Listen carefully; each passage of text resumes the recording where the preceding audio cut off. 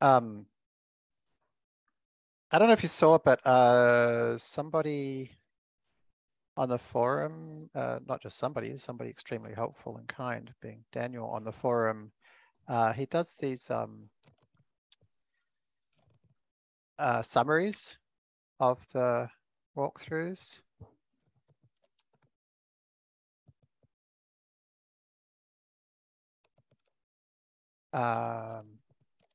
And I saw that, Jeremy. I tried to do a little bit, but I think I didn't have time to finish it off. But oh yeah, okay. So did you want to maybe share your screen and get us up to speed with like what the problem is we're solving and where the data is for it and stuff like that? You're muted, by the way. sorry. Yeah, actually, it's just what was in. I think it was the 13th live coding. Live coding, which one? Live coding. Live coding 13. Live coding 13. Okay, Yeah, got it. yeah. So I kind of had a really janky solution. It probably doesn't work, but what I was thinking of doing was like putting them in some kind of like a file side by side and then sort of indexing it, but I actually didn't do anything. What I did is basically this at the end. Uh-huh. Yeah. So I wasn't quite sure how to take it any further because yeah, I thought I don't even know what it is yet. So let me just, okay, so I've got my screen sharing here. And so, can you guys see that okay? So where do I start? So I didn't quite understand like see what the he was unfinished doing. note on the forum? Yeah. So Okay. that's basically like if you Yeah. that note at the end, he's got all Okay, here's the some images. Yep. right. So these are kind of like the at the end, he's got the actual images in that drop down. And what I did was I Okay. actually went in there and I looked at the code or what the HTML And or are these meant Markdown. to be in the same order as, like, do these have I don't names know. or they're just, I don't think so. I don't or think this in the so. same order? Let's see. So I this think is it's this is called add to class. Actually, hang on. What we could do is if we click edit, right. That's right. Yeah. um, oh, I see. This is like got off the edge of the screen. And so let's see. So these have, okay, these have names. Okay, cool. Like add to class. And then presumably there's an add to class somewhere here. Let's try searching for that. Add to class. Yes, yes, yes. Oh, that's And cool. so and then the sizes are different a little bit, and this is in double brackets at the end. So I Uh-huh. wasn't sure like, what kind of regex would do that, but I Uh-huh. think the one that I got, it just kind of captures. So what I actually did was I went to the bottom, I took all of the ones from the bottom, and then I got rid of I just extracted that, and that's about how far I Okay, got. no worries. All right.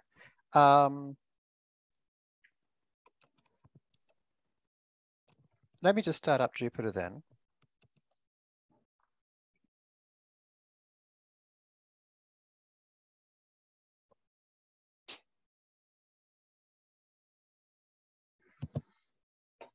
Okay.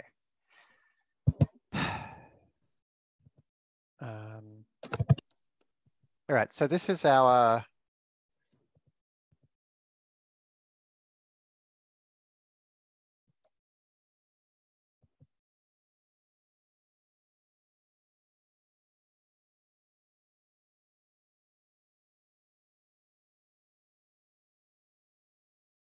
kind of source images.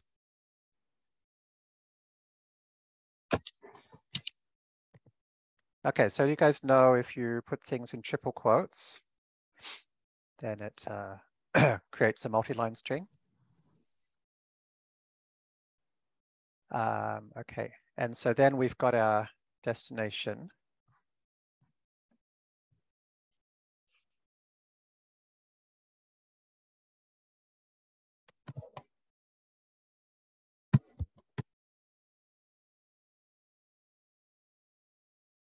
Okay, I guess which is everything else, right?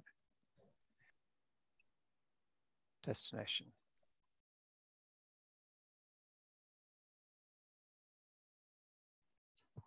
Okay, so there's a good start. We've got our data. So like, I guess like the reason I thought this might be interesting to do here is basically, yeah, people often ask like, how do you go about actually solving a problem or doing coding or whatever? So I thought, I guess if we do it together, then we can go through the process, which will work a lot better if you, yeah, ask questions or add comments, you know, as we go, obviously. One thing that does occur to me is in this notebook, actually, this is, I find this quite awkward to have so much data here. So what I might do actually is instead put them into text files. So this one is the source, right? So in Bash, if you type cat and read, and then this means redirect to a file, right? So we could create a file called source.txt. It's now reading from standard in. It's reading from the input, right? So I can paste like so.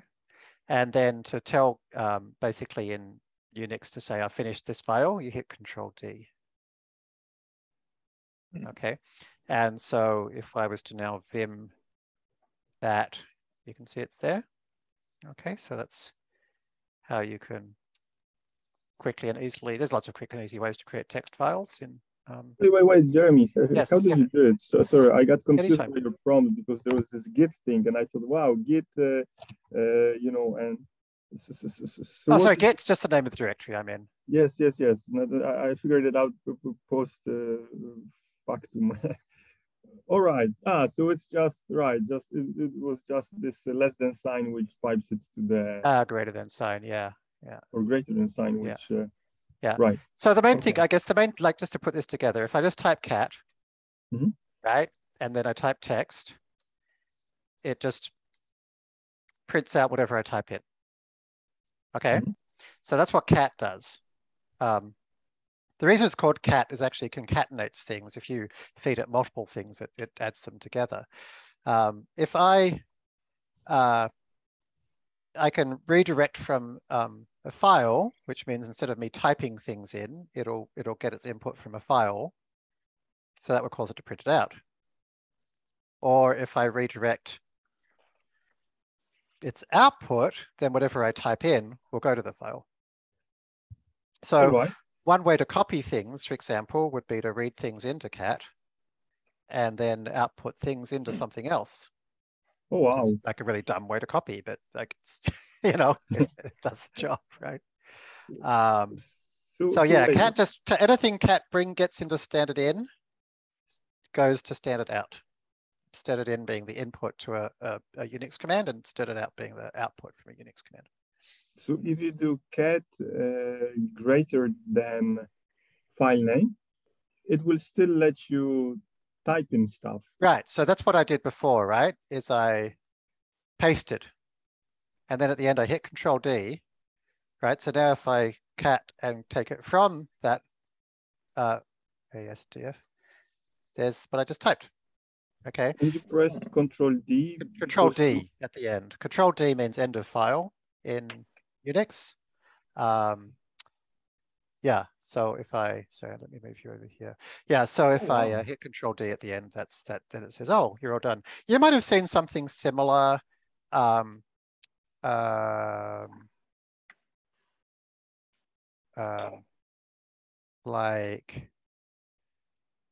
I think it's like this. Oh yeah, that thing I know. Okay, and at the end you type whatever you typed. So like, but there's no reason to do that. You can just, because you could just use Control D. Cool. Yeah, if you use this double less than sign, it means keep reading until you see that string. It's got a here doc. Wow. This demystifies a lot. Yes. All right, so let me show you that again. So I'm going to do it again for my destination, right? So let's grab all that. And by the way, knowing how to do things like select to the end of line and select to the end of file and stuff like, you know, using command and control and shift and end and home, that stuff's really important to know. It varies between Mac and PC. So if you don't know how I just selected all that, then it's definitely worth Googling that. Okay, so I've just copied that. So I just want to put that into cat, redirect the output to destination.txt, right? Paste, Control D, Control D. Don't know why I had to press it twice there. That was strange. Maybe I had to hit, I don't know. Anyway, did the job. Okay. So actually, so I guess like my starting point normally is just to kind of like import my like standard set of things that I wish Python had, which is called fastcore.utils. Oops, import star. So as some folks have pointed out before, some languages have things called a prelude, which is like the kind of stuff that people like to always have available. And this is kind of my version of a prelude. And one of the things it does is it imports some things from the standard library, Python standard library that I always use, and it also imports some things that fastcore adds to the standard library. So one of the things it adds is pathlib.path.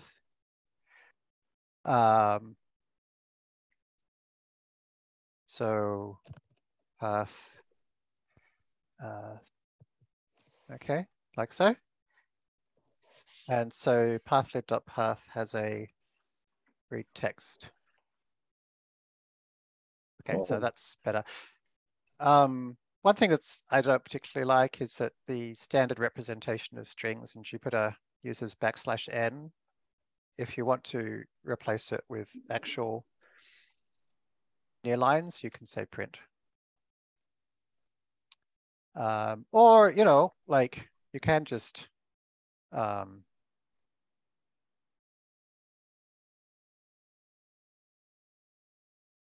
do this. And so just remember curly brackets. So this means do this as a bash command. And curly brackets means read this Python variable and put it into the bash command. All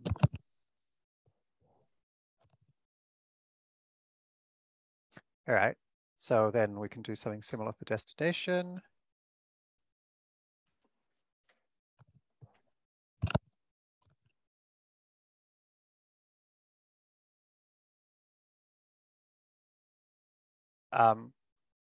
One thing that people complain about with my code quite often is my use of abbreviations. Like you might reasonably ask, well, why not at least put the E there? And it's just totally fine. You can put the E there. But just to explain, I quite like to have similar things be similar lengths, because it makes it really easy for me to then like have lines next to each other that operate on those two things. And all the bits will be in the same place. And so my eyes can immediately see if there's some unexpected difference or something. So it's not just me trying to be difficult. It's you know, there's actually a reason that I quite like doing that. Which is not to say everybody has to do that. I just, that's why I quite like to do that. And there's also something to be said for like having a standard way of coding that then you just don't think too much about how you code, you know? So like I just have some standard way I tend to name things, and then I don't spend time thinking about naming things too much. That's cognitive load. I can focus then on solving the problem. All right, so I guess the first thing we might want to do then is we probably want a dictionary that goes from the name of the thing to the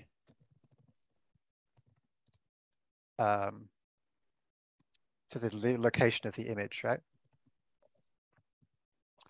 And so then basically then we'll just go through each one of these here and replace the name with the value of that when we look it up as a key.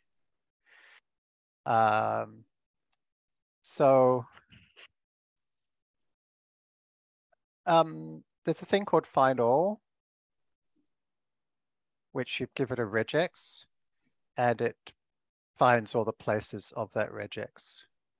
Do you guys tend to use regexes? Is there anybody here who like doesn't really use regexes, or? Not too much. So Just a little bit on the... Yeah. So regex is a what we call a DSL, a domain-specific language. They are, yeah, they're not Python really. Python happens to have support for them, but they very much don't look like Python. I actually tend to think of them as a notation, and notation is one of my favorite topics. A notation is a way of representing some potentially complex domain in a concise and expressive and flexible way. So for example, a notation that you've definitely used before is this one, right? Which is called math notation. If you play music in the Western tradition, then you will have seen, you know, the staff-based music notation. If you juggle, you might have come across the juggling notation. If you've done quantum stuff, you might have come across the Feynman diagram notation. So notations are, yeah, they're expressive ways to represent things. And regexes are a notation for, yeah, for finding stuff in text. You know, not many, honestly, things in computing have got to the point that they're so well understood and studied that we've got them to the point that they are a notation. But regex is one. And my view is often, you know, most of the time, perhaps when something has got to that point, we should learn that notation because it's like a way of like composing things together very concisely that can solve a wide class of problems. Jeremy, would you recommend? Yeah. Would you recommend learning things like awk and sed also long term? I wouldn't recommend awk and sed. I would recommend Perl because Perl is a superset of awk and sed. And as such, it's more expressive than either because you can combine everything from awk and sed and find and pretty much everything from Python as well. So yeah, at some point in your life, it's well worth Googling for Perl one-liners and diving into that rabbit hole. So another nice thing about regexes is because Perl's regexes were so good, they were built by a linguist, you know, Larry Walls, it's not surprising perhaps, that they're used almost everywhere. So JavaScript, Python, Perl, C, you know, via the PCRE library, they all use the same regexes. Vim's are slightly different. In Vim, you have to add a few more backslashes to things, but it's actually possible to turn on a Vim mode, which is almost identical to Python and Perl, which is called the very magic mode. So you can turn on very magic mode, and then Vim basically is the same as everything else. Okay, so I got a quick question about like 20 minutes into this. I wasn't here last time, so what are we trying to do? Yeah, this is not from last time. This is what we're trying to do. This is something new. So, so what we're trying to do, thanks, is Daniel creates these nice descriptions of everything in these sessions. But this is how his images come out. It's just not very helpful. So I thought it would be nice if we could, for him, make a script or something that would allow him to put the correct images in here. Oh, okay. And I don't know why it comes out this way, but that's fine. He's got a process he's happy with. And in this process, the images end up, you know, he can easily paste them all at the end, right? So here's all the images. And so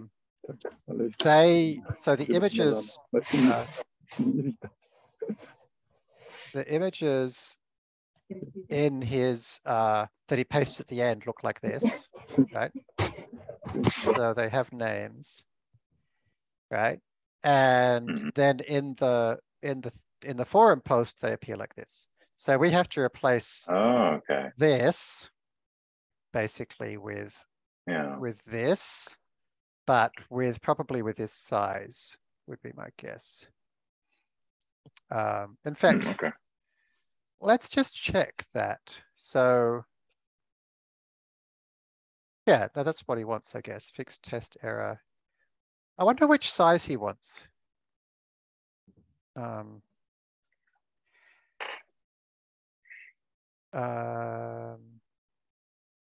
Grep for fix test in source path. 690 by 184. And where was that? Fix test error. Okay, that's at the end. And then in destination path.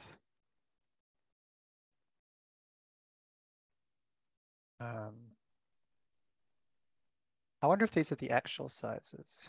Did he, let's have a look, did he say? I think these are the actual sizes. I'm not sure why it has the 900 standard size or something. It seems to have like. Presumably that's what he wants. That's presumably the size he wants, I guess. Let's have a look. So if I copy that.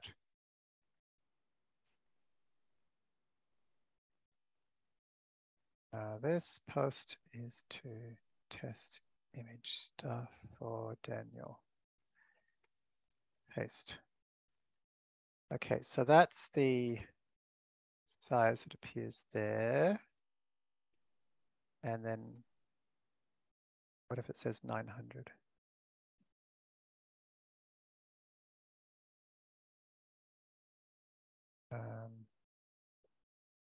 Oh, doesn't really make any difference.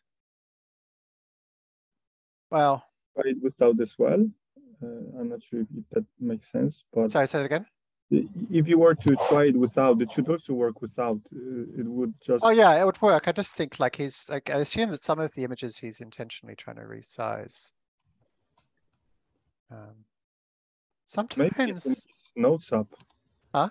Maybe this is for his notes app. Well, yeah, I mean, he's got two different sizes. One of them is for his notes app, I assume. And one of them, I'm not going to assume this is the size he actually wants. Maybe it's already as big as it can show in the that would forum. be my guess. I think so. If you right-clicked and open it in a new tab, would that, or would that just show the original? No, I think that'll show the image. Let's have a look at some more. Oh wait, does it always say 900? Oh, some are 1200. I see. I think all of the X by Y is the one when he drops them into the interface and it just takes whatever the size. I would say so. So I think this is proper. Let's assume this is actually what he wants. I think that's a reasonable guess. Okay. So you can see sometimes I just, grab bash commands when I'm fiddling around just because, sometimes, I don't know. It's just like an easy way for me to quickly check things. So grep, so actually grep doesn't take normal regexes, but you can, and I need to get into a habit of doing this.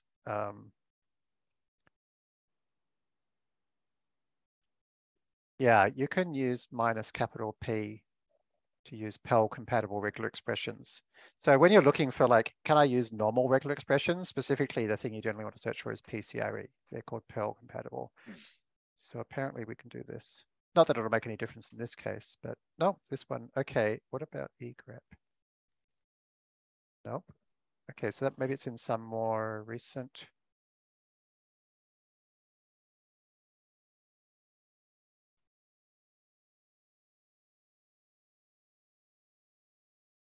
Oh, maybe the best thing is not to use egrep, but instead to use RG, which is ripgrep, which I guess I have to install.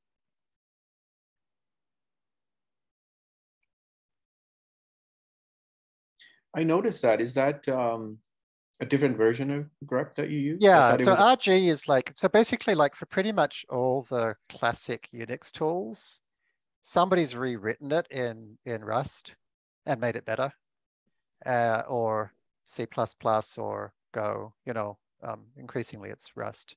I don't know what ripgrep was written in, but like it's basically like in this kind of general category of like better versions of classic Unix tools. And I try to like get into the habit of using the newer, better versions, so even though it takes some retraining. So yeah, RG is the kind I of meant better to ask version of about grep. that yesterday because I noticed you were using that, and I Yeah. thought maybe it was an alias for recursive grep or something. Oh yeah, yeah. No, it's actually a program, which amongst other things seems to be highlighting the thing I'm searching for, which is cute, and showing the line number. And Jeremy, you find that brew install doesn't mess with your MambaForge installation. Are those orthogonal pretty much in their functions? No, it should be fine. Yeah, I mean, I'm not in Paperspace here, right? So like I wouldn't use, I tried filling with brew in Paperspace because there is a Linux brew nowadays. It seemed okay, but it uses up a lot of space. So I thought just using Mamba to install binaries like ripgrep in Paperspace is probably the best option, you know, because it doesn't use any more space than necessary. But you know, the two shouldn't get in the way. They'll both add themselves to the path, right? So opt homebrew bin and MambaForge bin. So they're just both in the path. Yeah, I can't see why they would get in the way of each other. Okay.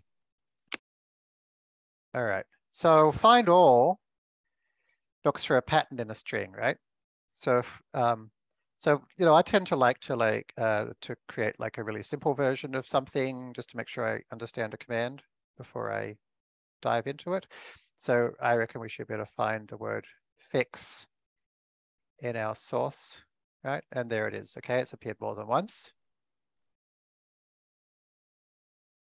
Okay, there it is, right? And so then if we,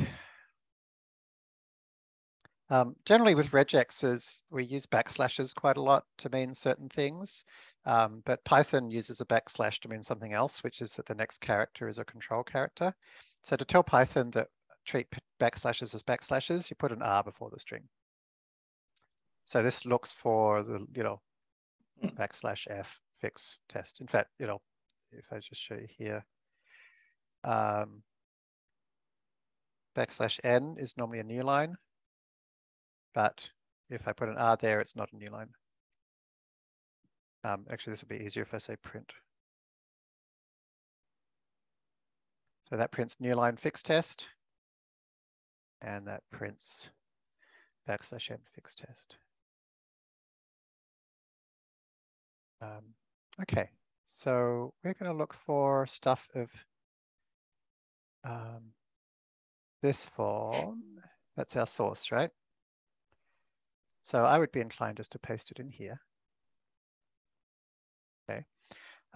So square brackets have a special meaning in regex, so we can use a backslash to say don't use a special meaning. Ditto with pipe.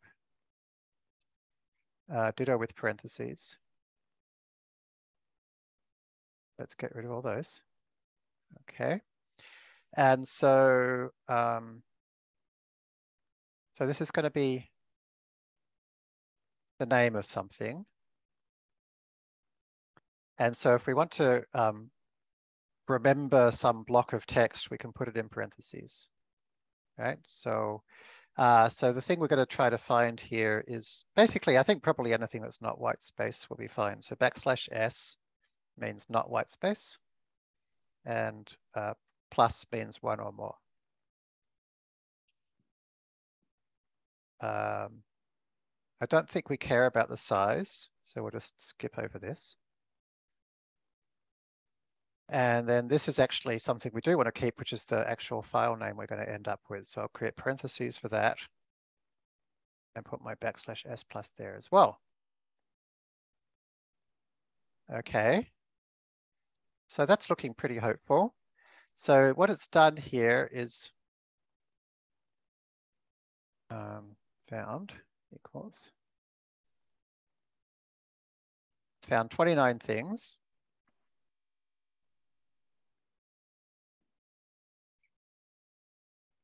Which looks something like this.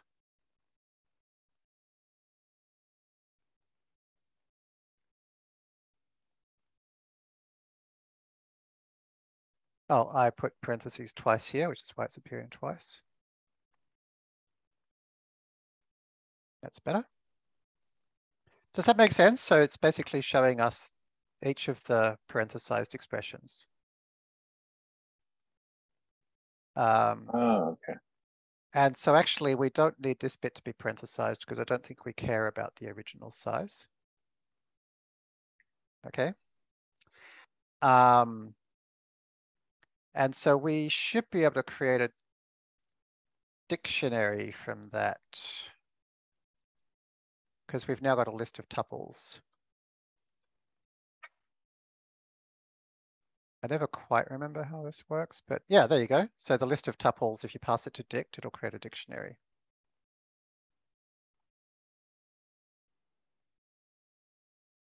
And I think like there's something to be said for programming in an interactive environment, you know, that allows us to like gradually build up a thing that works and then, you know, assign it to a variable or stick it in a function or whatever. So now we should be able to search for found add to class. And we do. So we've got the dictionary we wanted. Does that make sense so far? Yeah. I just have a question about that. You got rid of the size. So if you don't put the parentheses, does that mean it will just ignore that? Yeah, So I mean, it has to be there, right? So if we said, oh, look for AAA, well, that's not there, right? So it won't find anything. So it's still searching for it. It's just not storing it. So it's finding an exclamation mark, open square bracket, finding and remembering a bunch of non-white space characters, followed by a pipe sign, followed by a bunch of non-white space characters, which it doesn't remember, followed by a closing square bracket, followed by an opening parenthesis, followed by a bunch of non-white space characters that it does remember, followed by a closing parenthesis. So putting parentheses makes it remember, essentially. Correct. Keep track. Correct. It does two things. It also groups things, which is a bit confusing that it does two things. But yeah, in this case, the thing we're using for is the fact that it remembers things and will end up in the output of re.findAll. Amongst many other things, if you just do re.match or re.search, it'll also remember them. It just returns slightly different things. re.findAll is one of the easiest things to use though, so I think it's good. Okay, so now we need to basically search and replace in destination, looking for stuff like this. Okay, so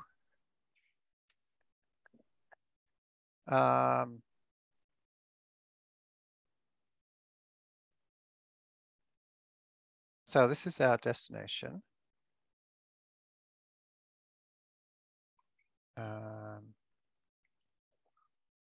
Kind of want to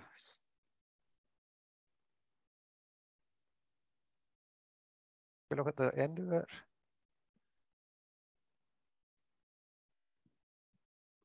Okay, here's two things we want to change, right? So I'm just going to like use the last few characters just so I can see what's going on. So I'm just going to put that in a variable for now.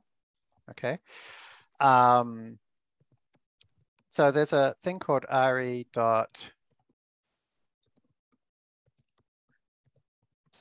for substitute.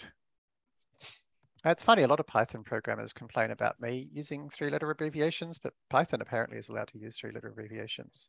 re.substitute. So we're going to find a pattern and replace it with something else. And we're just going to search in some string. So for example, if we replace space with star nd, okay, that's basically how it works. Or you can search for a regular expression.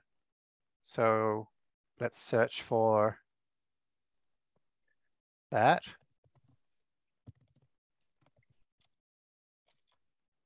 Okay, and again, we're going to use R because we're going to use backslashes. We're going to search for a literal square bracket. We're going to search for a literal vertical bar. Okay. And you can see that's been replaced with a star. And so this thing here is the file name. And the bit before the dot is what we're going to look up. So I'm going to do, so we're going to capture this. And the thing we're going to look for is everything except for a dot. Okay, so to say everything except for a dot, you in square brackets, you put the things to look for. And caret means things you don't want to look for. So this is everything except a dot. And this says to capture it. So remembering, I call it remembering, it's actually called capturing. Dot has a special meaning normally, which is anything at all. So that's a literal dot. Let's not assume it's maybe it's not always PNG. So I'm just going to say any 3 characters. In fact, regardless of whether it's JPEG or PNG, oh, here we are. It could, it's also sometimes it's JPEG, could be 4 characters. Okay, no worries.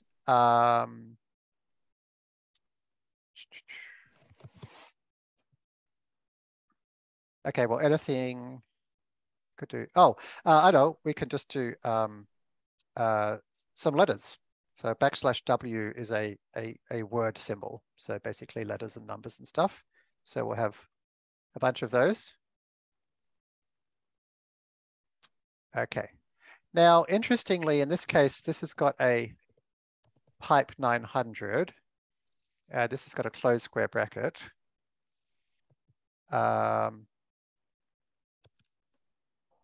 Okay, so there's a few ways we can do this. I'm going to show you. Okay, I'm going to show you the more interesting way, which is that. No, let's do it the simpler way. Okay, so the simple way is rather than looking for any word symbol, let's just look for anything that's not a closed square bracket. So this is going to be slightly confusing, but basically, this is a regex that searches for any A's or B's or C's. This is a regex that searches for anything that's not an A or a B or a C. This is a regex that searches for anything that's not an open square bracket.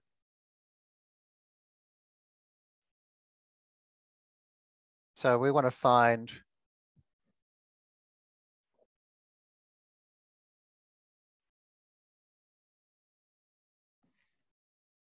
a bunch of things that are not a square bracket. Plus means 1 or more. And then there's going to be 2 closed square brackets. Okay, so that didn't work, which is good because now I can show you how I go about debugging these things. So to debug these things is I would just gradually make this simpler and simpler until it starts working. And that way we'll be able to figure out why it's not working. So I'm going to delete all of this. Okay, so that didn't work. So let's keep deleting.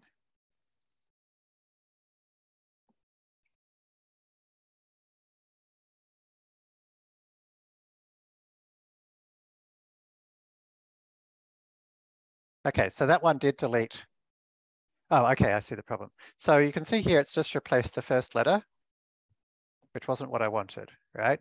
I wanted to grab a bunch of these. So this here says, this here says anything that's not a dot, right? But we actually want 1 or more of things that aren't a dot. That's better. Okay, so 1 or more things that aren't a dot. So we can go back and now replace that up here with 1 or more things that aren't a dot. There we go.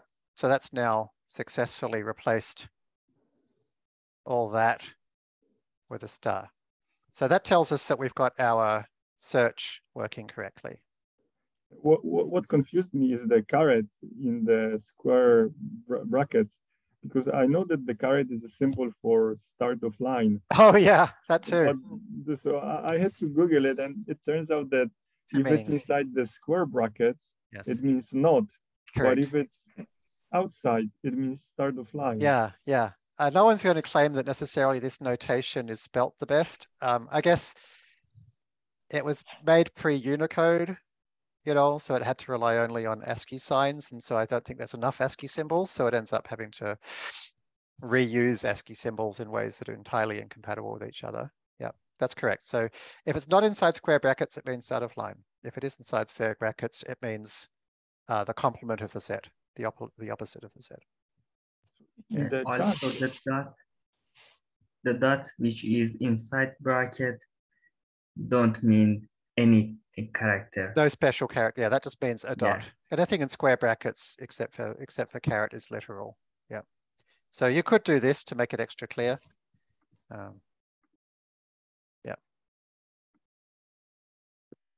In the chat, I shared link to pytex.org, which is nice because it has a cheat sheet. So whenever I'm working on a regex myself, I never remember. This is based on Rabular that was very famous in the Ruby world. It's nice for testing your regexes, but also if you expand the cheat sheet, which is, yeah, and then now if you put a string in your test string, it will, and you can put a couple of strings there, it will, you know, show you what it's doing. That's how I figured out the regex. I went to one of these sites. And the most crucial bit here is the regular expression cheat sheet. When you click on it, it expands, and you have all these things that you can use. Yeah, I think regex 101 is the one I've tried before.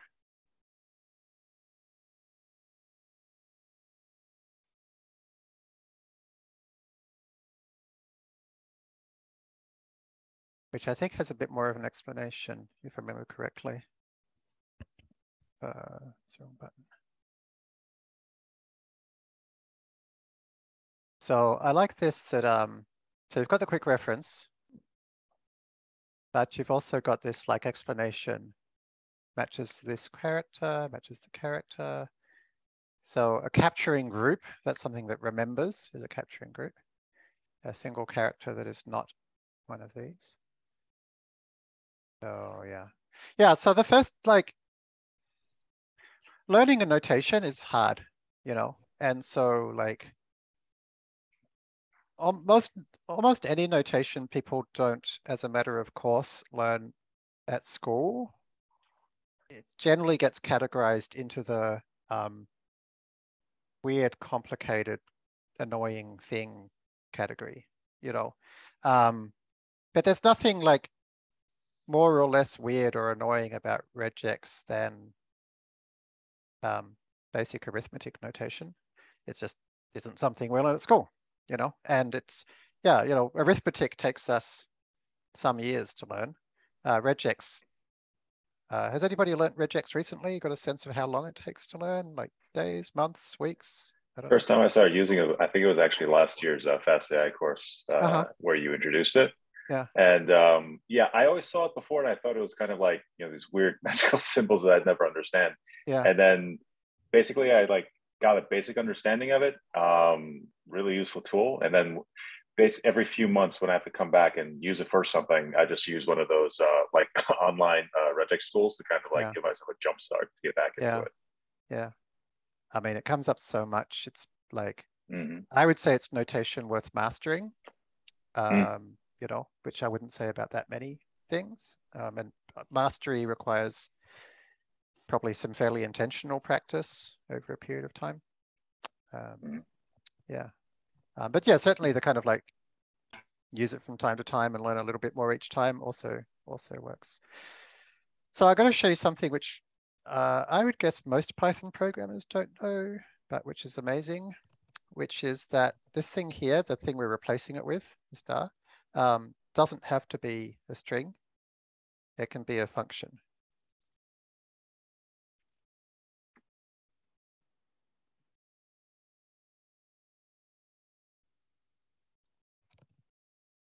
So here's a function that returns star.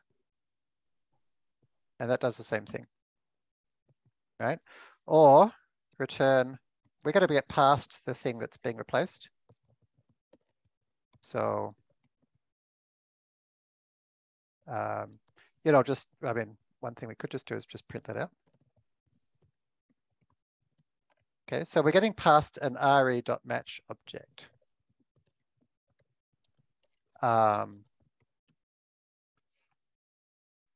And so, be a good way to handle this. So an re.match object, we can also lost get. your audio, I think, or is it only me? Can you guys hear me? I can hear you just fine. I can hear. I can't hear anyone, so it must be me. So sorry, my computer did something on its own. It's a bit weird with audio. Sorry about that. No worries. Okay. So I think to play with a match object, we should probably try and create one.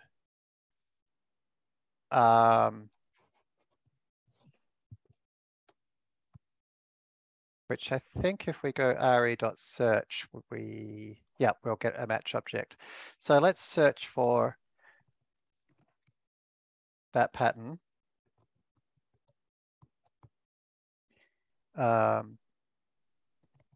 In that string. There we go. So there's a match object. So hitting dot and pressing tab isn't a bad idea, just to see like what kind of stuff we can do.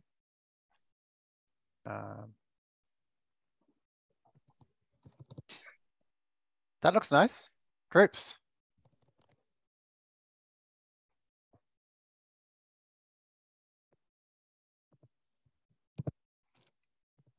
Oh, it doesn't seem to do anything. Ah, that's a default. Got it. This is confusing with groups because group 0 is everything, right? So there's groups and group. So group is something where you give an index or name. And so 0 gives you everything that was matched and 1 gives you the first thing that was captured. So that's actually what we want, right? So if we here did return star x dot group 1 star. Okay, you see what's happened there? So again, I'm doing a lot of exploring and as I go. And so like, I find using this approach, if I'm working with my code, I basically never get stuck because every step I'm doing is so small and it's from a known place, and it's a small increment and I'm kind of keeping most of the steps along the way. So it's really, it's very hard to ever get lost or stuck. So now all we have to do is look up the thing in found, right? So found.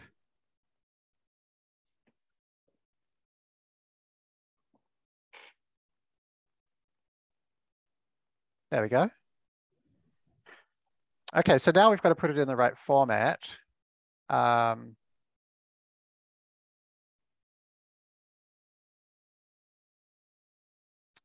So actually, we basically, this is interesting. We actually want to keep this bit, right? If it exists. So, what we can do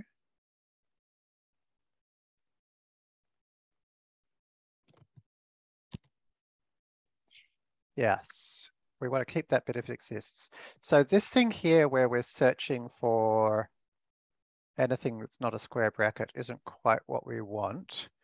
I think we actually need to specifically find the extension, right? So we're looking for, we look for a full stop and then an extension. Okay, so an extension is a bunch of letters, right? Is a bunch of letters, so \w plus. Strictly speaking, it should be 3 or 4 letters most of the time, but that's okay. We'll just say \w plus, right? And then next after that, there's either going to be a closed square bracket, or there's going to be pipe followed by a bunch of digits. So in other words, there's going to be optionally pipe followed by a bunch of digits. And I want to keep that because we want to put it in there if it exists. So we're going to look for pipe followed by a bunch of digits. \d is a digit. Okay, so we're going to look for all this, right? Now to say that that is optional, you use question mark.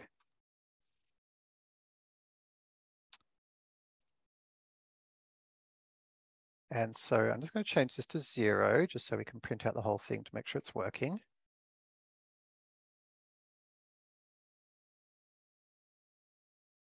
Oh, and we don't want to do that anymore. Let's see. Okay, so it seems to have worked, right? And in fact, what we could even do is just say, print out the groups. And that way we'll see, okay, it's got fixed test error, pipe 900, and fixed issues, none. So you see how the optional thing is coming through as none here, right? So what we want to do is then look up group 1, right, which is this. And then if it exists, we then want to put in the pipe 900. Okay, so which is x.group 2.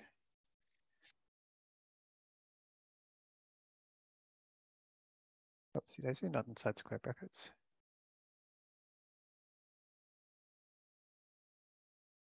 Found x.group 1.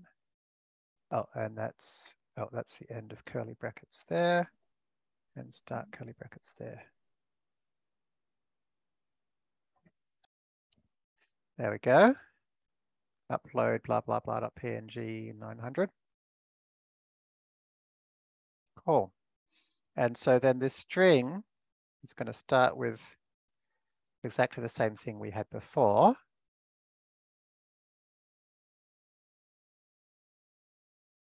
Which is that, and it's going to end with 2 square brackets.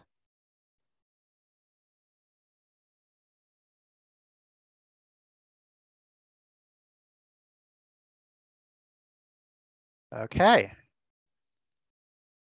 So we get rid of our stars. How does that look?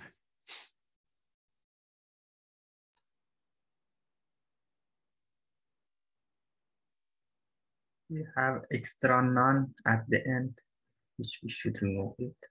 Okay, we do.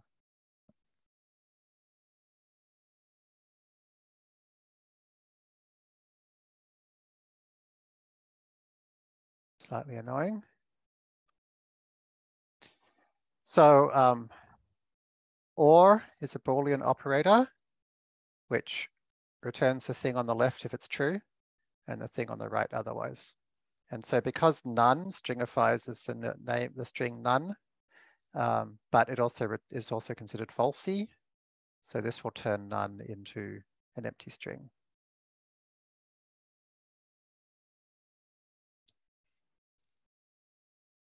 Okay, well, let's try that on the whole thing. So one easy way to, when you're doing something on a subset, to change it to the whole set is you just go delete, like so.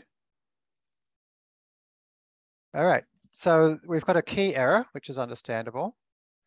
So we're missing good mix. So let's see if that's actually missing or not.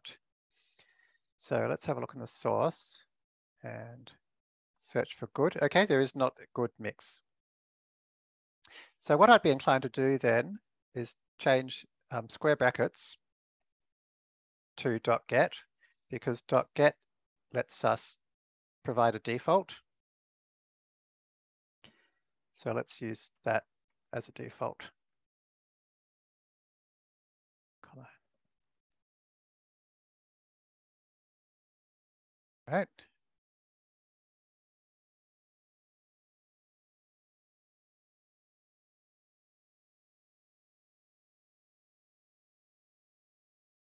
Looks hopeful.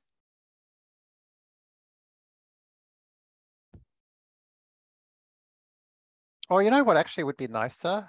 I think this is going to end up kind of having like just a broken image symbol. I think instead what I'd rather do is grab all this.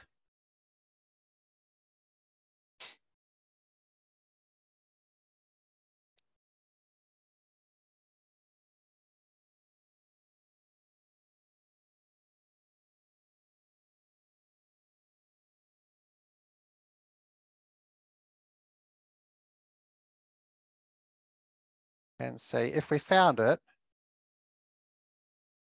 then do that. Otherwise, return.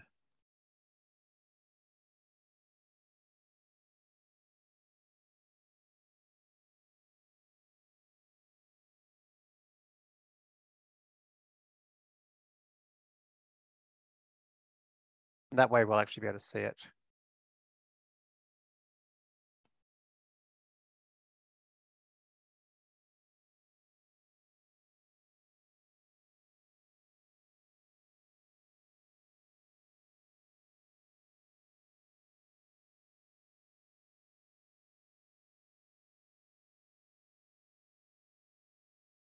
Oops. Oh. Res.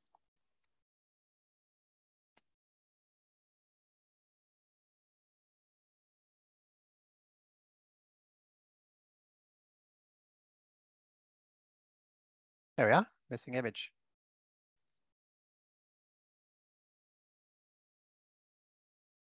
So let's test it.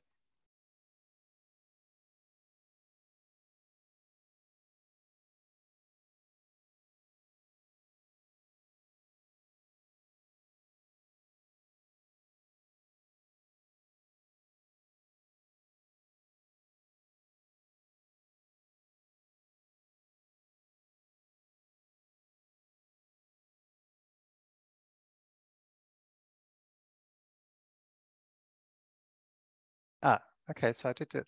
Oh, okay, so I think I made a mistake. The destination format is not that at all. The destination format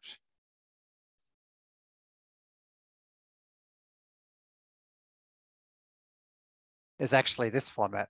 It's actually exclamation, it's square bracket. Yeah. Okay. So that's not correct.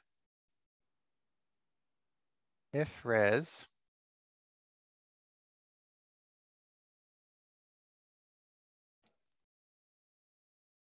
it's exclamation mark, square bracket,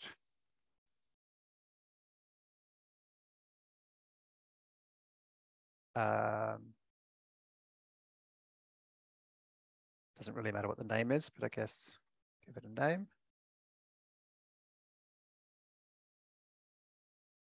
And then, oh, and then the size, if there is one.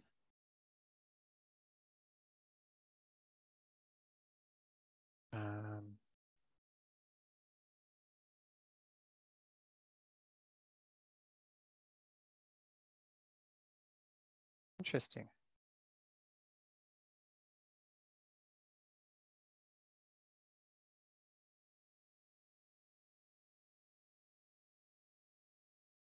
Size, if there is one, which is this, then close square bracket, and then a parentheses, and then the file name.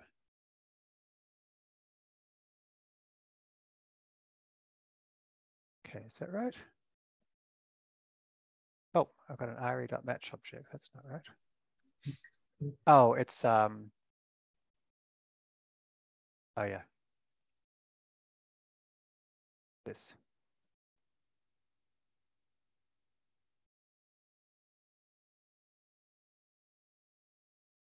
That looks better, doesn't it?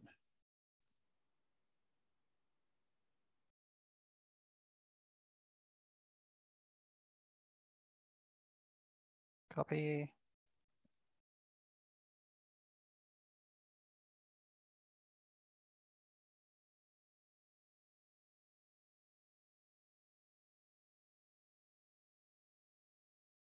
Paste. Oh, that looks hopeful.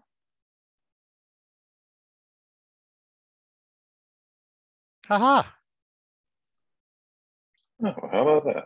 How about that? Yeah, some of these are too big, but Daniel can easily change. I mean, let's test it actually. So for 3333, let's see if we can change the size. 3333.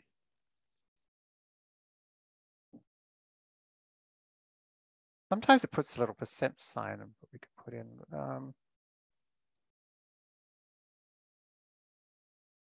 Does that work?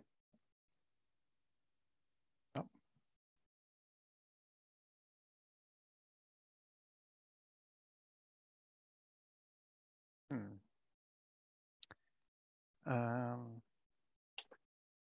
Discourse image size. Oh, comma.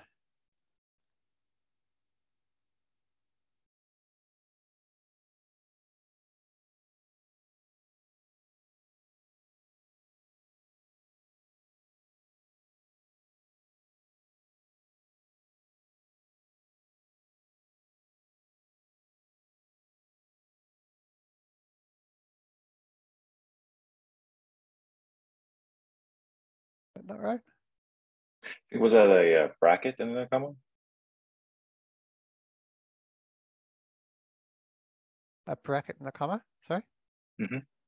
Yeah, I think it was, because the next comment they say just by adding. By adding comma 20%. You still have to have the pipe in there. You think so? See at the end when he's like a quick just 50%? Yeah, so at the end. Yeah, the last sentence there. Yeah.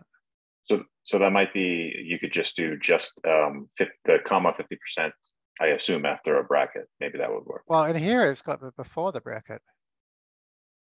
Oh, not the bar thing. Oh, Not the bracket. The pipe. Yeah. let's try. Yes. Okay. Maybe take the dimensions out. No.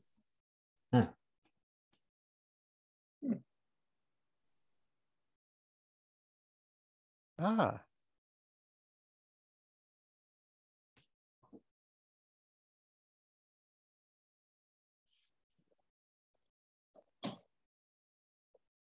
So, oh, here we are, 50%.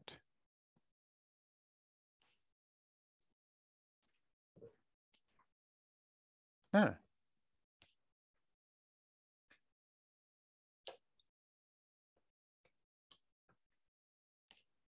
Okay, so I think we probably shouldn't be putting in his sizes because they actually want to keep the sizes.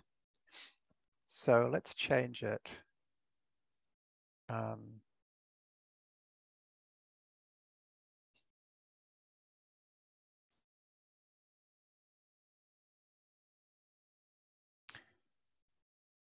So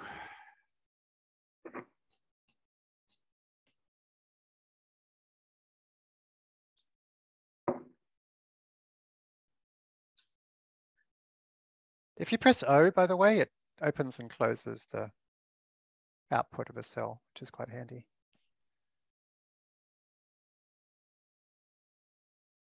All right.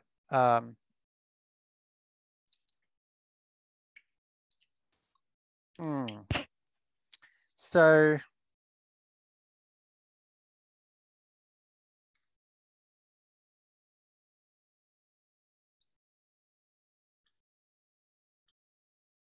I guess we're going to have two things. We're going to have the size and the file name. So that's fine. So all we need to do then is to capture this.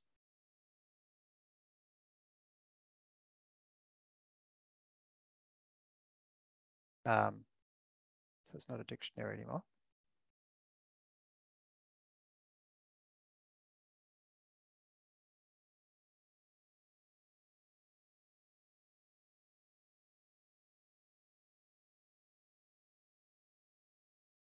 Okay, and so then we could say found, and we could do a dictionary comprehension. So for name, comma, size, comma, file, in that, we're gonna go that from a name to a tuple of the size and the file name. Okay.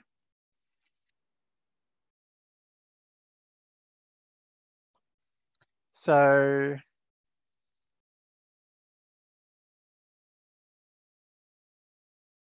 we're now going to go x.group. Okay.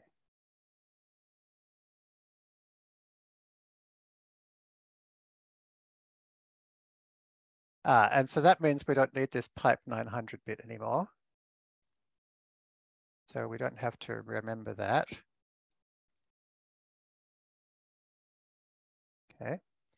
And instead, we've now got the name and the size. The size and the name are the two things that are going to be in this tuple. And so we're going to go pipe followed by the size. And then the name.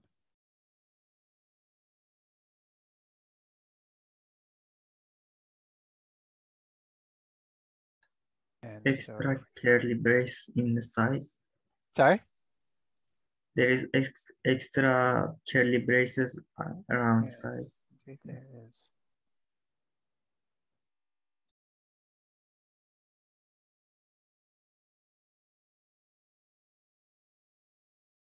Okay. Why did this one not work?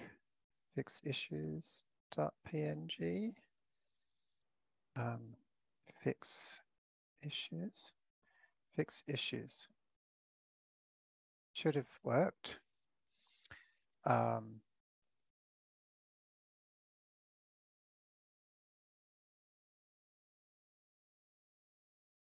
Oh, okay. So remember how I told you earlier that parentheses do two things? They both group and capture. So when I removed the parentheses, it stopped grouping, which meant the question mark now referred only to the \d+. So actually I need the parentheses there. Okay, that fixed that. All right.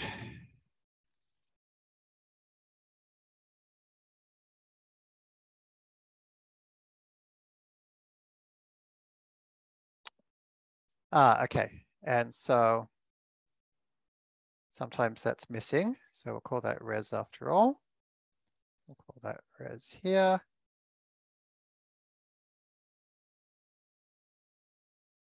Do that. Okay. Let's see how that looks. Copy.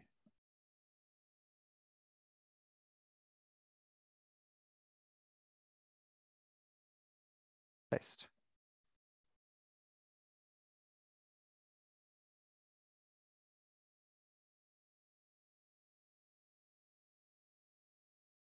Ah, cool. So look at that.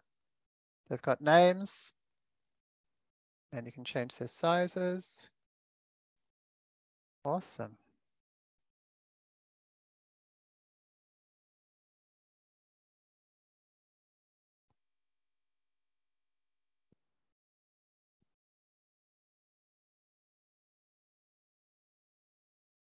I think we're done. Are we done?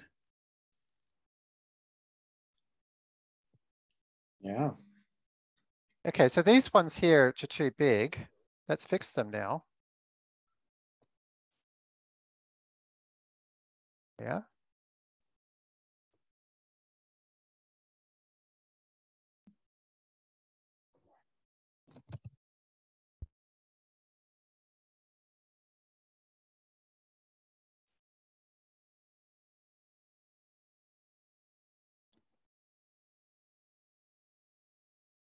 Just now. Okay. Yeah. Stupid thing.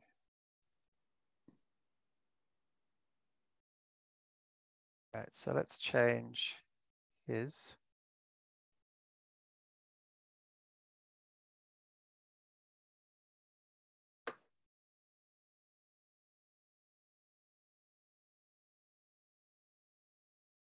All right, so let's delete that. So next step.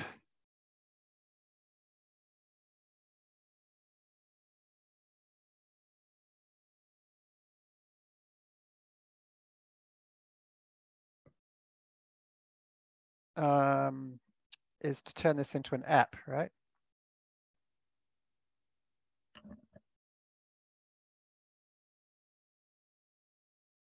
Okay, so which bits do we need?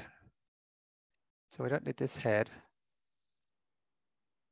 Don't need that tail. Don't need the RGs.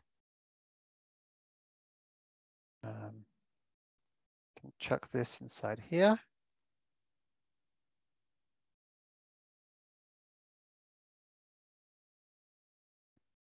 Don't need that.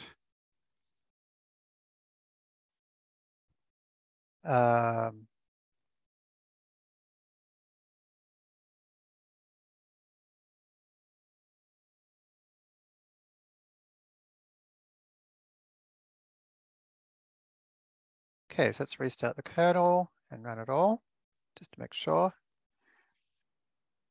Okay, so that was just that, I guess. Cool. All right, so a function for this. All right, so this is basically replace image.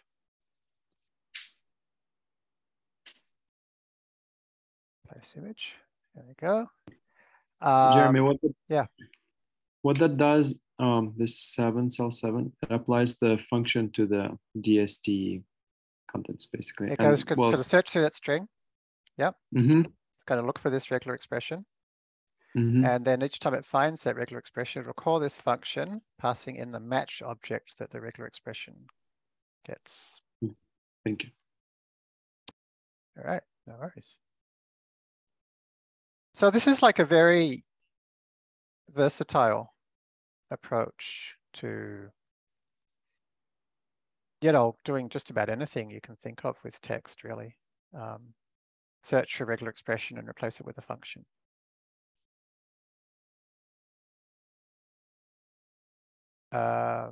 Okay, so if we have, okay, so let's create our function, which is going to be fix images. Okay, we're going to be passed in a source and a destination.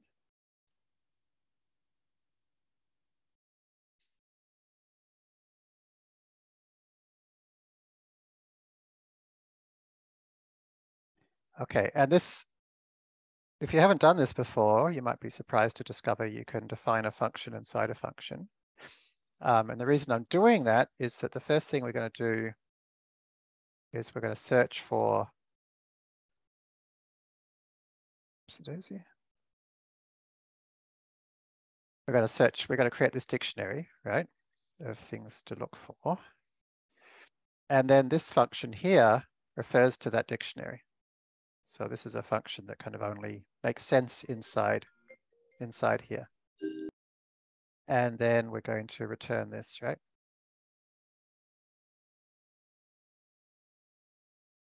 Return this. So we should now be able to print fix images, passing in our source and destination. There we go. Great.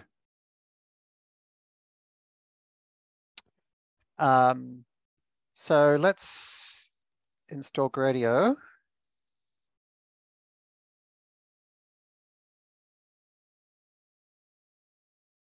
Make sure we've got the latest version by using -U for upgrade. And I haven't used Gradio much at all, except when we did that lesson. So I've forgotten everything. So I might need some help with this. Where are we? Yeah.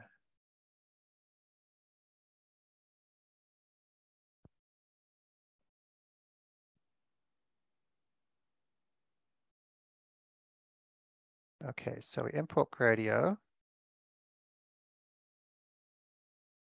Going to create an interface. And the function is fix images.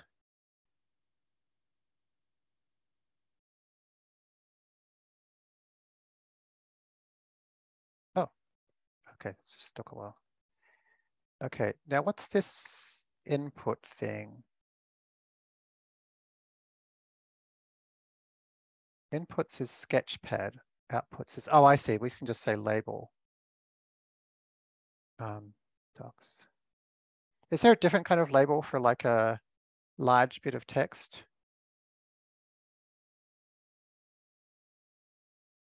Should be like a text box or something like that, maybe. Yeah, something, here we are, text box. Great. Here we are, max lines.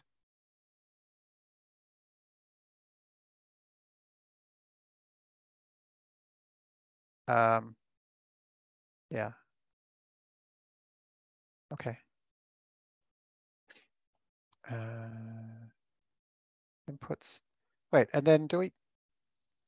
Okay, so if we pass a string, it's going to construct it, and not like otherwise we construct it manually. Is that how this works? It said that there's a shortcut if you purchase text, it would work. I think if you go to the, I think I saw it when you were scrolling. I see. String shortcuts. Oh, text area would have 7 lines. I see, I see, I see. Which isn't that many. So let's just try doing it their way. So input is that. And output is that.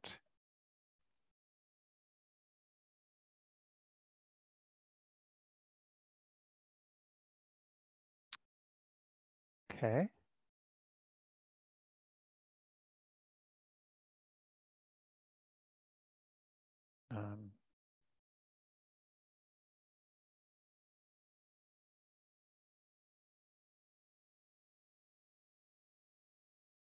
And they've got that new like grid flexboxy thing we might be able to use to like get one under the other, because we don't really want them side by side, do we? Okay, so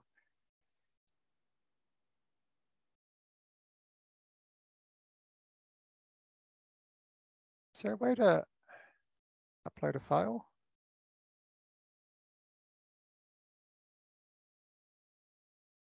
An image there is.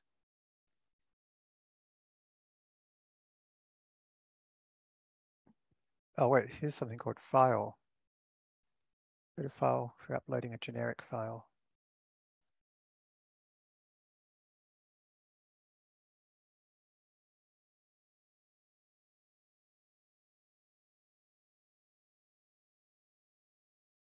I guess he's probably going to copy and paste it from the forum. So maybe we should just do it like that too.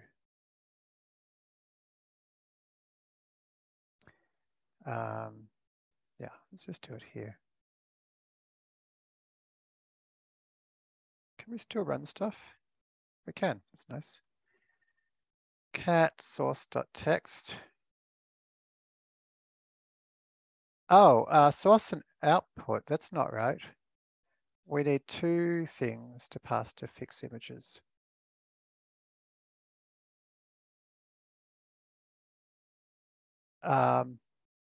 So does that mean we put square bracket here or something, or a dictionary?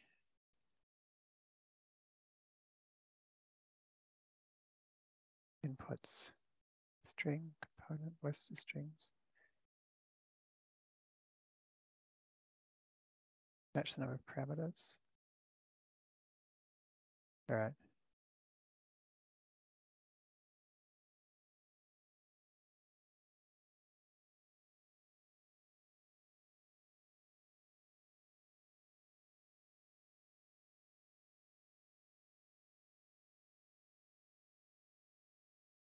Okay, so that's our source. That's cool, so it's named them. That's nice.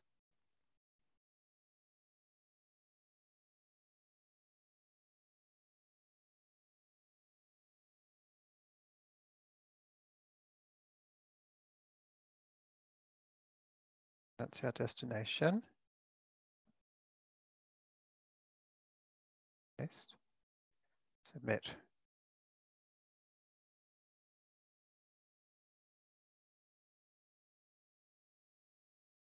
Cool. All right. That seems to be working, doesn't it?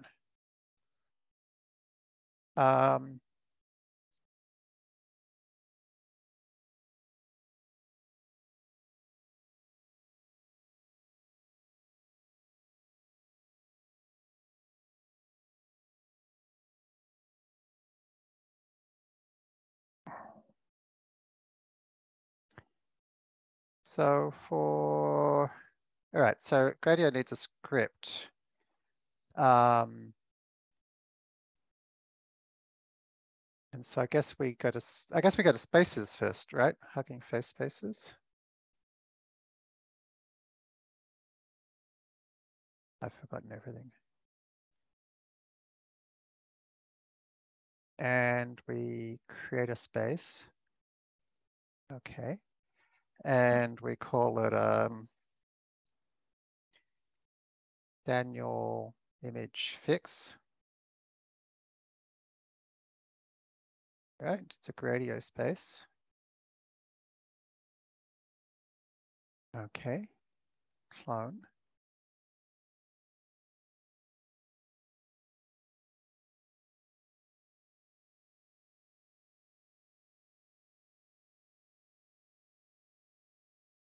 You could just create the app file right there if you wanted to. Create the app file. In the UI. I don't know if that might be easier. Oh, can you? How do you, is there some? It says there, hint, create the app.py file right in your browser alternatively. Oh, I didn't know that exists. Cool. Yeah, I guess it's kind of like GitHub only, so it's just similar thing. Yeah, absolutely. Okay, so we don't need that stuff. We're gonna need that. We're gonna need like a requirements.txt or something, don't we? Okay. So we commit this. Does that look right?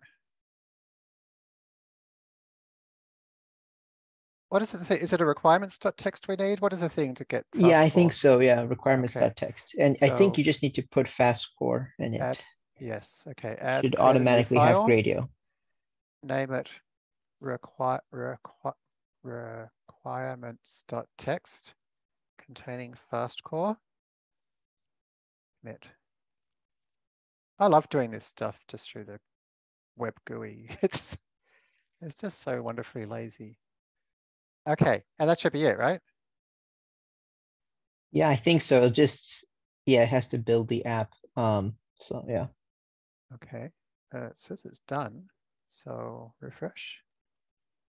It's weird. It says building, but here it says. Because I think it builds for each commit. So then it probably built when you committed the app.py, and then it's building again when you committed. Yeah, I just want to see that. I want to see the latest logs, you know. It's got secrets. Yeah. I like the way this stuff's all getting kind of standardized now around this idea of just like some key value store secrets that you can chuck in there. Everything looks pretty similar, doesn't it?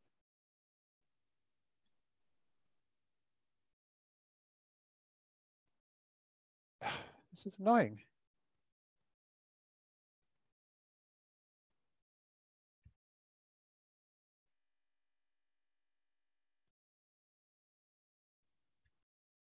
Runtime error.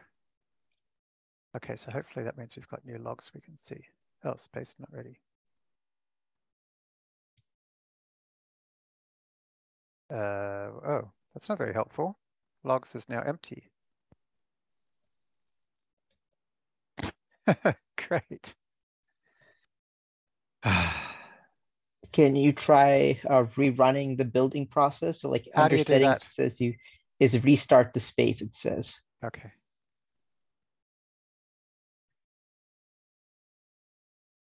Or I guess, yeah, I don't know the difference between the factory reboot or the It restart. says here that your space could use a GPU. What does that mean? Is that a thing? King face. I don't know. Like, I think they provided if you like email them or something like that. It's a custom kind of thing. Oh, all right. I don't like emailing people.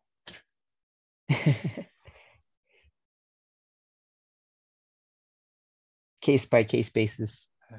Makes me feel like I'm being judged. Okay. Is it happening? I think. Yeah, it's a little slow, I guess. Yeah.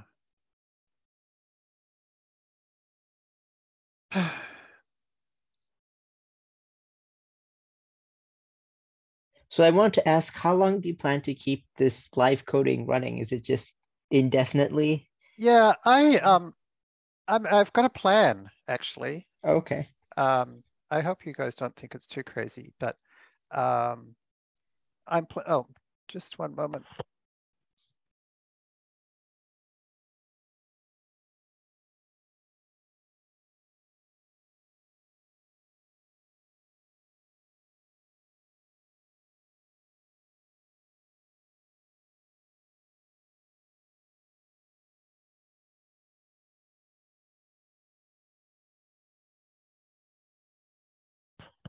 Important lunch discussions. All right, so why is it still building? Yes. So I hopefully, get the course out in a couple of weeks. And at that point, I'm thinking of like resetting this as a walkthrough in which, things are actually better organized. And so I hope you guys can still join. I mean, it will be stuff you're already familiar with at this point, but certainly be helpful to have, and nice to me to have familiar faces and people who can help. So hopefully that'll be a lot more people because it'll be open to everybody. And over a period of a few weeks, we'll catch up to where we are now as a group. But for the couple of weeks before that, I'm planning to do a complete change, which is to do 2 weeks of APL. So I don't know if you guys are aware of APL, but APL is just about the world's oldest programming language that's still widely used. And it's actually, we talked about notation earlier. It's actually a notation. So APL was originally developed as a notation, not as a programming language. And it won, Iverson won the Turing Award, which is kind of like the Nobel Prize of Computer Science for it, for this paper about it, which was written about 20 years after he created the notation. APL is a, let me show you. So the most common, why is this not working? Oh, because I'm not using Windows. I have to press that. So the most widely used APL implementation, there's a lot of them, but the most widely used one is called Dialog. And yeah, it's basically math, right?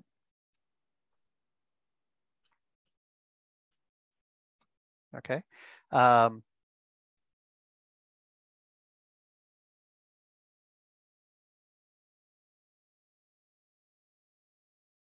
Okay, looks like math.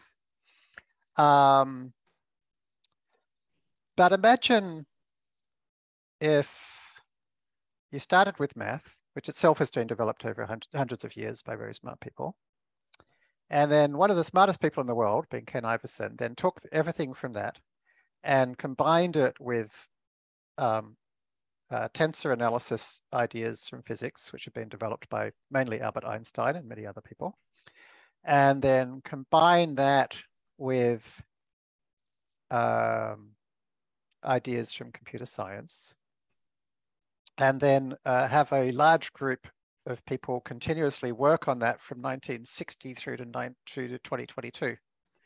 So it's kind of 60 years of continuous development, and that gives you APL. And so just to give you a taste, in math, to add up a series, we use capital sigma, right? And capital sigma means only one thing. It means add up a series. If you want to multiply together a series, you have to use something completely different, which is capital pi. APL instead has this idea that says you can take a function like plus and you can modify it using something that they call an operator. So plus is a function, slash is an operator. Doesn't mean divide. Divided by means divide. And this operator, what it does is it takes a list. That's a list, right? And it inserts this between every pair of things in the list, which is the same as sigma, right, in math. And so here's how to do the same thing as capital pi in math, right? So for example, here's, so then there's a bunch of other symbols, right? So for example, a symbol which actually finds its way, so lots and lots of ideas from APL have found their way into other programming languages.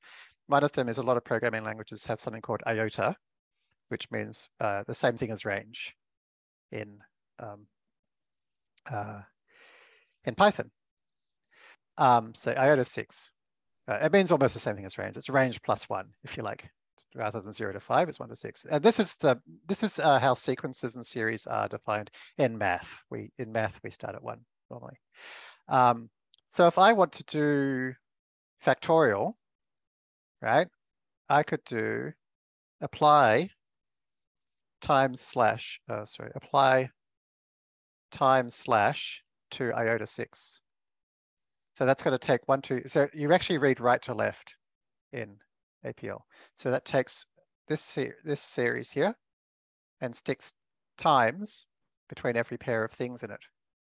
So 1 times 2 times 3 times 4 times 5 times 6. You get the idea? And so I'll give you an example of another operator. Backslash is the same as slash, except it basically it's cumulative. It shows me the results as I go. So this is 1 times 2, 1 times 2 times 3, 1 times 2 times 3 times 4, 1 times 2 times 3 times 4 times 5, 1 times 2 times 3 times 4 times 5 times 6. So it's basically, yeah, it's a notation. It's you know, built on mathematical notation. Jeremy, can it handle complex number as well? Yes, absolutely. Yeah, absolutely. So complex numbers are written with J. So that's a complex number. And so one of the interesting things about APL is every function, or nearly every function, maybe every function, has both monadic and dyadic forms. The dyadic form means it takes 2 arguments, one on the left and one on the right. So here are the dyadic versions of plus, minus, divide, and times. But there's also monadic versions. And so for example, so if I wave my mouse over any of these, it tells me, so the dyadic version of plus is plus, obviously. The monadic version is conjugate, which is a complex number thing. So the conjugate of a real number 2 is 2. The conjugate of the real number 2i plus 3 is 2i minus 3. So yeah, it's yeah, handles it. It's kind of in some ways a superset of mathematical notation. And so yeah, it's not just plus, minus, times, divide, but see all these different things at the top? There's all of these as well.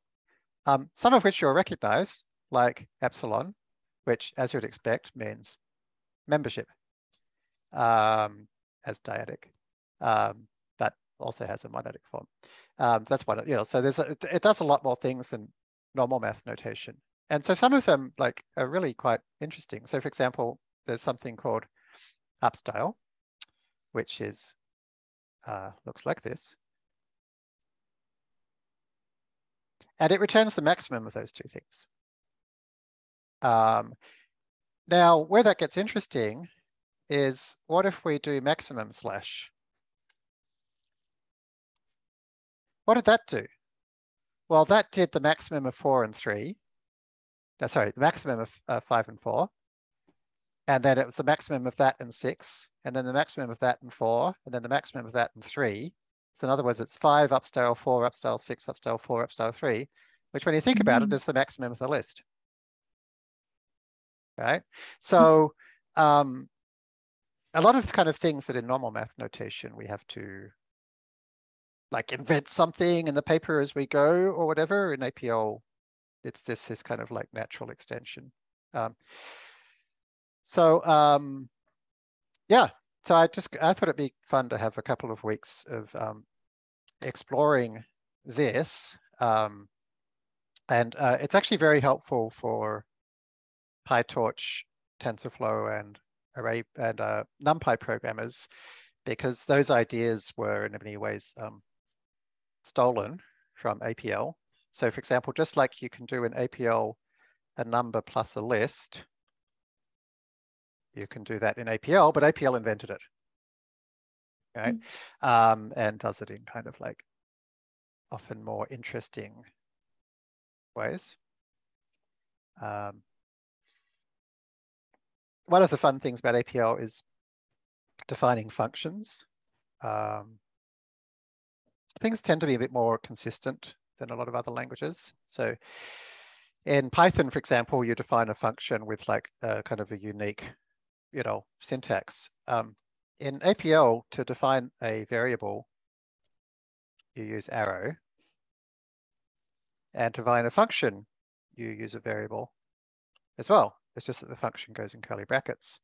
And you can pass one thing to the function, in which case it'll be called omega, or you can pass two things to a function, in which case it'll be called omega and alpha. So if I were to define plus, I would go alpha plus omega. And I now created my own operator. And you can use any Unicode symbol, so you can actually build up your own notation, right? And so it gets kind of pretty interesting because a lot of, like, for example, there's an operator called power, which repeats a function n times.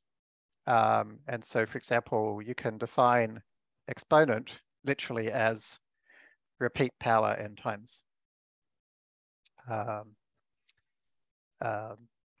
And so then you can like come up with your own versions of repeating things a bunch of times in ways which aren't necessarily in math, but might be quite helpful in whatever you're doing. Anyway, so that's my plan. What do people use APL for nowadays? Honestly, there's two main areas. So APL is one of a class of what's called array languages, of which there's three main ones in use: APL, K, and J. The array languages are most commonly used in hedge fund trading, which is partly a historical thing. That's where the money is, I guess. And so, that's a group of people who don't care about trends as long as they can make money. So when they kind of realize this is a really good way of expressing mathematical ideas, they kind of really dived into it. And in particular, Arthur Whitney, who helped create APL and went on to create K, he developed a kind of a extended version of APL called A+ at Morgan Stanley. So Morgan Stanley did a lot of stuff in A+. Yeah, so nowadays K, actually there's a whole database built on K called KDB, which is considered perhaps the fastest database in the world for a lot of things. The whole K implementation is so concise that it fits in the cache on a CPU, which is pretty amazing.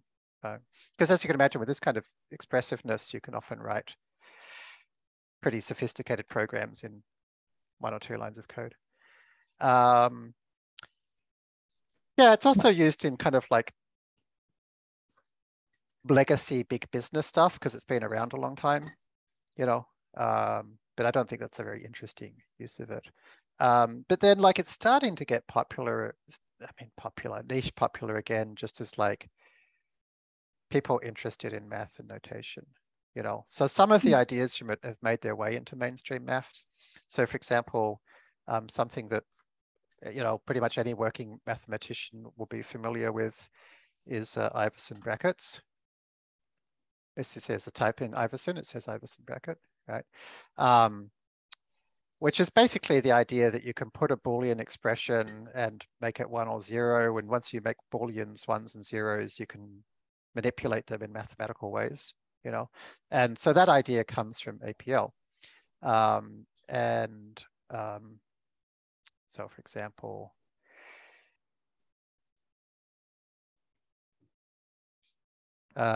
which of these things is greater than the corresponding thing in, probably all that, that's not very good. In iota 5 rather. At least on my end, I cannot, oh, okay, because you're at the bottom, so it's getting a little bit covered by the, in Zoom. You can see okay? Yeah, okay, I see that line fine, yeah. Cool. Yeah, so you know, once you recognize that you can do things like this, and if you return 1s and 0s as the truth values, you could be like, oh, like how many times was that true? You know, stuff like that. You know, yeah. So anyway, so like some of the ideas have made their way into math and coding and stuff like that. So maybe that's kind of the main thing it's used for in some ways. But my interest is just kind of to look for ideas and things like that. I guess it's kind of the useful thing. Yeah, a lot of people, including me, who have spent time with array programming, feel like it's the most mind-opening thing they've done in computer science, because it's like going to this alien world where they've spent 60 years going in a different direction and suddenly realizing like, and a lot of the smartest people who have worked in computer science were on that path, not our path.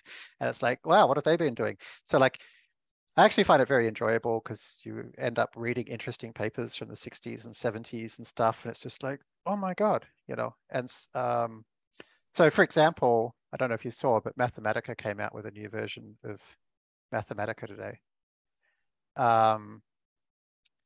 which is not very helpful.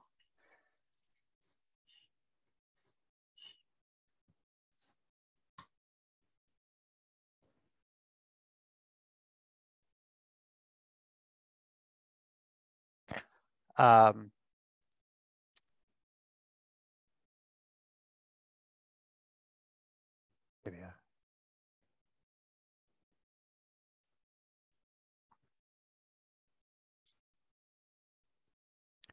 So the latest version of Mathematica, which came out yesterday or the day before, basically says, oh, we've invented this new thing called threaded.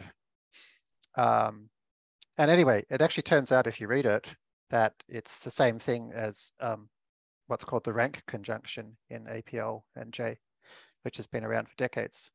So it's like one of these things where it's like, oh, you know, ideas that are decades old are sometimes only just finding their way into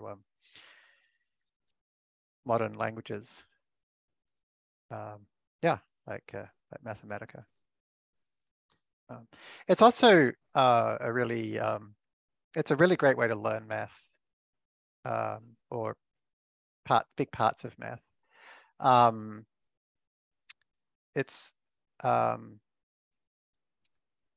Because as you go through it, so for example, like Zurata's question, does it have complex numbers? So as you go through it, my plan is to kind of go through each glyph.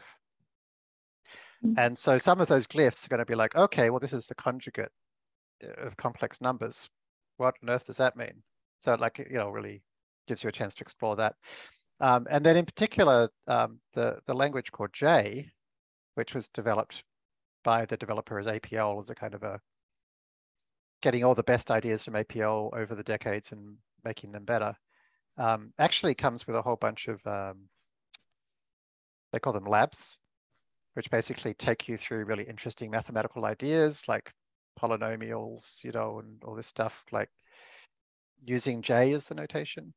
And I prefer that to normal math notation because I always know exactly what it means, and it has a totally consistent meaning. And yeah, so so that's my plan for next week.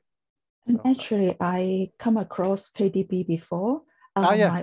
My old boss is work for Morgan Stanley, and I think they still have that free version. Maybe I need to dig around. With the memories less than 4 gig, they actually have free version as well. They do have free versions now.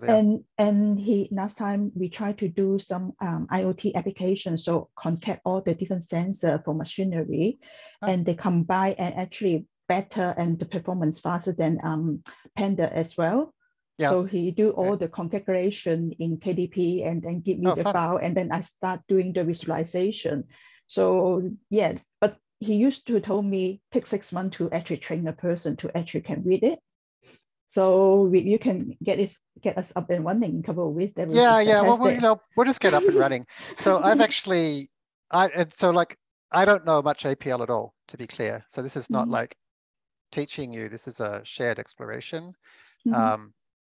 I've done a little bit of J before, and then 2 or 3 weeks ago, reached the point in teaching my daughter and her. So I teach my daughter and her best friend math. I tutor them, and we reached the point a few weeks ago where we were up to doing sequences and series, like Sigma notation. And I started trying to teach them, and they had no idea what I was talking about. And I was like, I'd always thought of Sigma notation as actually being extremely easy because, like, if you explained it to me, you'd just be like, oh, well, it's like this list comprehension with sum on the front. It's like it's just like, oh, that's exactly what it is. But of course, they didn't have any of that kind of idea of indexing or anything. So, you're kind of trying to say like Tn equals Tn minus 1 plus 1 is a arithmetic sequence, or whatever, or like sigma I equals 1 to 6 of I. So they're just like, what's Tn? What's I? Like, what's going on? So then we stopped trying, there's like one failed lesson. And it's like, okay, forget all that. I'm going to teach you APL and NumPy instead. And so we did like 3 lessons of APL and NumPy. And then I said, okay, so here's that thing, sigma, I equals 1 to 5 of I.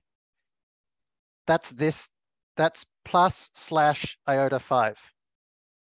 And they're like, oh, that's all. Okay. Or, in NumPy, NP, well, I didn't use NP docs, I used wildcard import. So sum A range 5 plus 1. Oh, that's all. So yeah, so that's why I've been like re-engaging or engaging more deeply with APL. But I think it's beautiful, I think it's just a beautiful notation. And it reminds me in some ways of like learning Chinese. Like once I started learning Chinese, it was like, oh my God, there's this whole culture of thousands of years. APL's like that, but there's this whole culture of 60 years, there's this whole. And recently I tried to converting some MATLAB mathematical formula into Python, actually quite painful. So oh, really? It's good to, doing some signal processing. Cool. How did our thing, oh, look, there's a thing here. So please try it and tell me if you find anything broken. I'll put it in the chat. Oh, why is there an M there? That's better. All right. Thanks all. Bye. Thank you. Looking forward to the APL Bye, stuff. everybody. Take care. Oh, hooray. Awesome. Bye. Bye-bye.